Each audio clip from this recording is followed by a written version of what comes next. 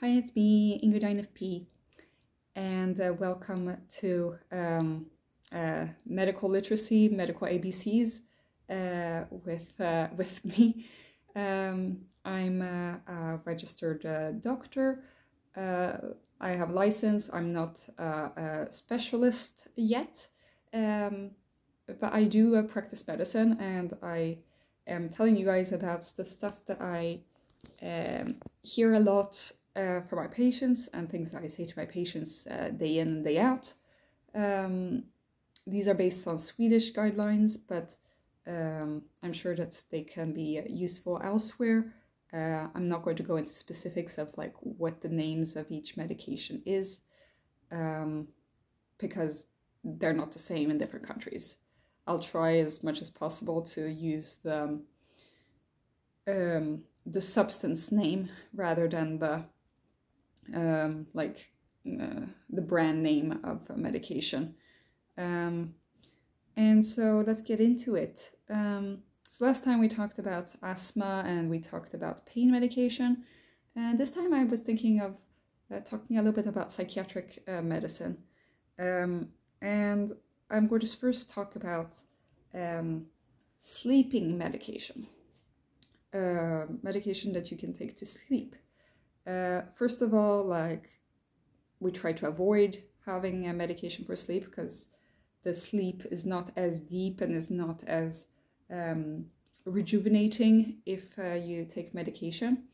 But sometimes it's not enough to keep your sleeping hygiene routines okay.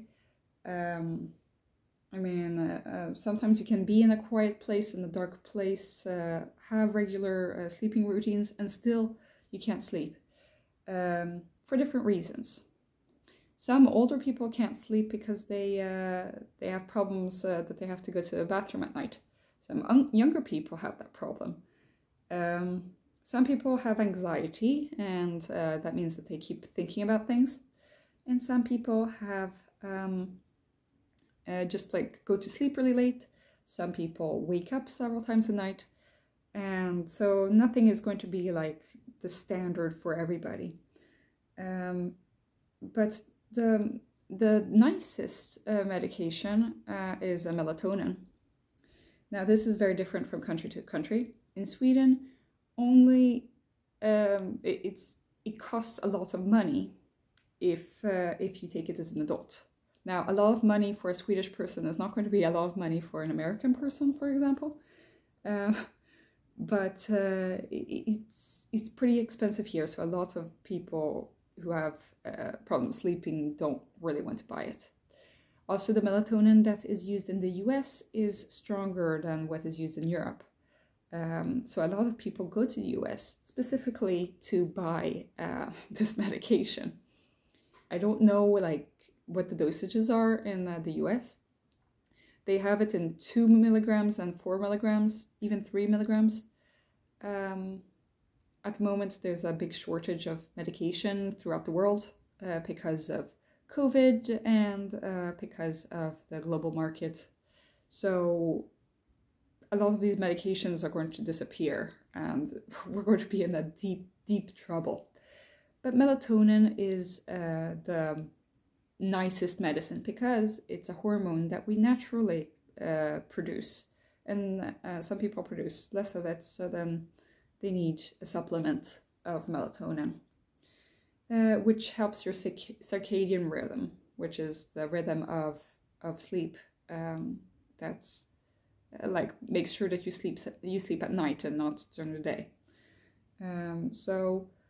Melatonin is also the best for people with ADHD, because people with ADHD have their sleeping hours usually later, and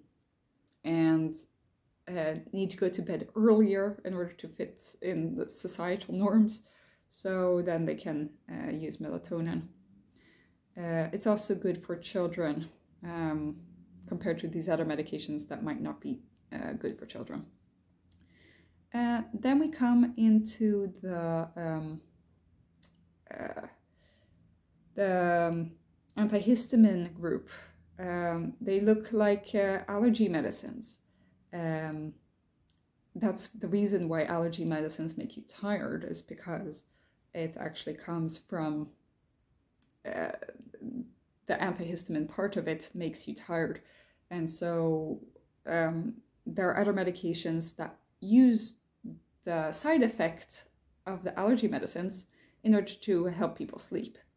And this is good for people who have anxiety and who need to kind of get to sleep and calm down. A lot of these medications can be used to also calm people down for anxiety. It can be taken during the day, but it does make you tired. So there are different types. There's hydroxyzin, which is atarax in Swedish. There is lagigan, which is, there are these different ones. The common denominator is that it ends with zin at the end in the substance name, Z-I-N-E. And so prometazin, all of these zin, alimemazin. At the moment I have propiomazin and I have alimemazin myself. Propiomazin is called propiomazin. It's a good medication if you wake up at night because it works slower. So it's not really that great for making you fall asleep, but it's good for you to keep staying asleep. So I would recommend that to people who wake up early or who like wake up during the night. It's not as potent as other medications, but the most important side effect of that is that you can get like restless legs kind of problems where your legs. I haven't. Side effects are different from person to person, but you might experience some weird like stinging sensations in your legs. Which can happen, but it usually doesn't happen, and so I didn't experience that. But otherwise, it's a very nice medicine in terms of side effects. It doesn't have a lot of side effects. It also doesn't make you as tired as some of these other antihistamine medications. Then we have hydroxyzin, which is very close to allergy medicines and can be used as a calming medicine. And then we have alimemazin, which is the strongest out of these. I would say that is on the Swedish market, but there are other ones that also exist on other markets. So alimemazin, basically when I take alimemazin, I just like conk out. And then like I wake up the next day completely like, whoa, but it does make me sleep. So that is often used in the psych ward, for example, for people who have addictions, because these antihistamines are not addictive, and they can be combined with alcohol or other kinds of medication. It's not recommended because it makes you even more tired if you take alcohol, and it's not recommended to drink alcohol if you have sleeping problems, because in the end you make it worse. But like it's not toxic if you and you're not it's not addictive. So those are those that are not addictive.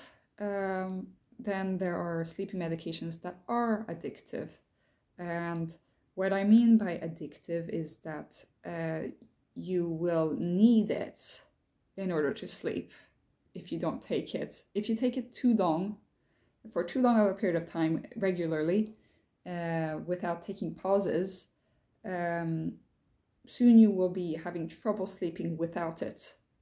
And you will maybe need higher dosages to have the same effect as you had initially.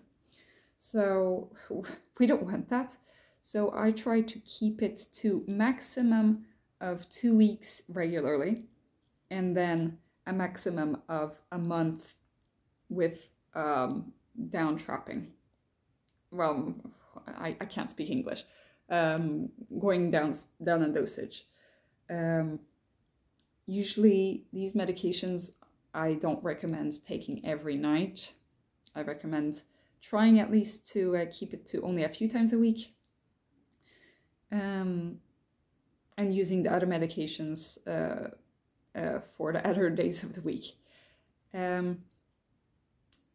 Because otherwise your body gets like, your brain gets addicted to this. And then you can't sleep. So there's zopiclone and zolpidem. And they have different names. But the Z is basically that they've turned an antihistamine into like, they've twisted it to make it even better, basically, for sleeping, but also even more potent and addictive. So we want to avoid these pretty much. I see a lot of my patients becoming addicted to them, and it's sad to see, because I see how it really affects these people, because they can't function without having these medications to sleep. And we have to be really restrictive as doctors about this, because it can lead to problems. And finally, I'm going to talk about benzodiazepines. I do not recommend benzodiazepines to people unless it is really acute, like you're a person who has panic attacks all the time. Maybe they need, oxazepam. I do not prescribe any other kind of medication because I work in primary care in terms of benzodiazepines. There are stronger benzos, but this is extremely addictive and dangerous for your brain. It kind of dulls your brain if you take too much of it, and it's really difficult to get off of. And it's basically closest to like harmful drugs that there is on the market for sleep medication. So I try to be really restrictive about this as a doctor. But yes, some people need to have that because none of the other medication works, or there are side effects. Older people, for example, cannot take antihistamine medicine. They can take these zopiclone and zolpidem, and they can take benzos, but we have to be restricted on that. Basically, they cannot take hydroxyzin or alimemazin or propiomazin, because when you get old, you start developing all the side effects of those medications. So it's kind of sad because they can't take the stuff that usually is supposed to be the nicer medication. So that is all I had to say on that sleep medication. While I was at it, I took the anti-anxiety medication. For anti-anxiety, there are also people who take beta blockers. For example, people with stage fright might take beta blockers, which are actually heart, like our pulse goes down with this medication. So I talk to your doctor first, obviously, but that is a way to make your pulse calm down, and for when you know that there's a stressful situation coming and you want to be calm during that. Obviously, make sure that you talk to your doctor because maybe you have a heart condition and you shouldn't be taking these. But otherwise, that's it when it comes to anti-anxiety medication and when it comes to sleeping medication. I hope that you find these useful. I'll be making a few more of these, I think. Obviously, take my advice with a grain of salt because it's not individualized to you. It's not individualized even to your country. And your doctor should be the person who knows you best. But I do feel like this information should be known to the public, and people shouldn't have to Google and sift through a bunch of like WebMD pages that make everybody think that they have a brain tumor. Okay, so have a great day. Bye.